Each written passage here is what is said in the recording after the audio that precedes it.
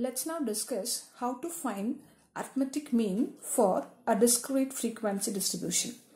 Given a problem, find the arithmetic mean for the following data: age in years 8, 10, 12, 15, 18 and number of workers 5, 7, 12, 6, 10. This means that there are 5 workers in the age 8 and 7 workers in the age 10, etc. For this data, let's now proceed with the solution.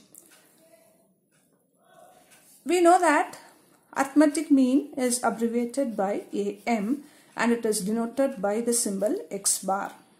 The formula for calculating arithmetic mean for a discrete frequency distribution is X bar is equal to summation Fx by N, where X denotes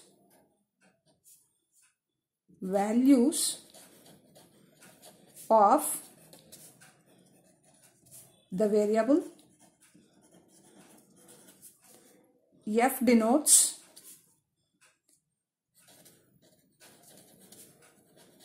frequency values, and N is equal to summation F, which is nothing but total frequency values.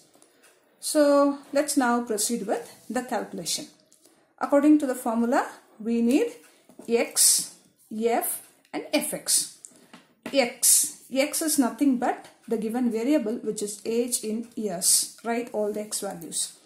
F denotes frequency values. We have number of workers as the frequency. Write all the frequency values. Then proceed with F into X.